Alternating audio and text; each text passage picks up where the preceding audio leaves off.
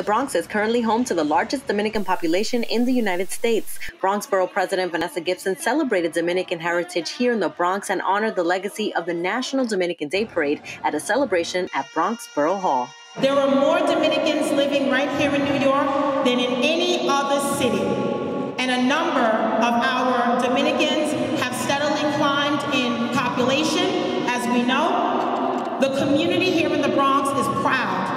And every year we get to come together and recognize the incredible contributions of the Dominican community. This year, the National Dominican Day Parade commemorates 40 years of uplifting, empowering, and elevating the Dominican community through one of the largest celebrations of Quisqueya, its culture, and its people along 6th Avenue. We're so excited. I mean, the legacy that we have built over 40 years, but you know what? It's not a work that we did alone. I have to take the opportunity to thank the community for all the support. This is something that has grown. We always work really hard to exceed the expectations of the community and bring to them something that they feel proud of. It is an honor to do our kickoff event of the Borough Tours in the Borough of the Bronx, where so many Dominicans call this their home. And this is an opportunity for us to highlight the beautiful, our culture, our food, our music, and everything that is great about being Dominican. We're going to celebrate it here and throughout the months of July and August until our parade on August 14th.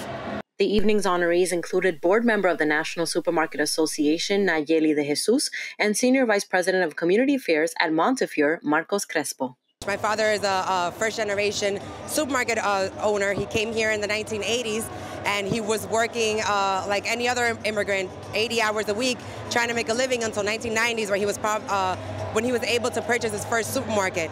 And so I'm very proud of my dad's work. I'm very proud of the values that he instilled in me. And because of that, we're here being honored as a Dominican supermarket owners in the Bronx. I've participated in the Dominican Day Parade so many years and worked so closely with the organizers and others, and the Dominican community at large. But for me, it's personal. My wife is Dominican. My children have Dominican heritage in them. There's so many historic figures that have come out of the Dominican Republic, the contributions that have been made to this very city, to this state.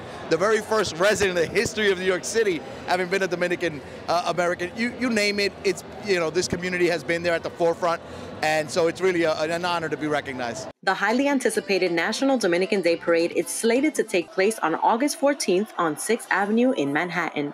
Reporting for BronxNet, Sonyi Lopez.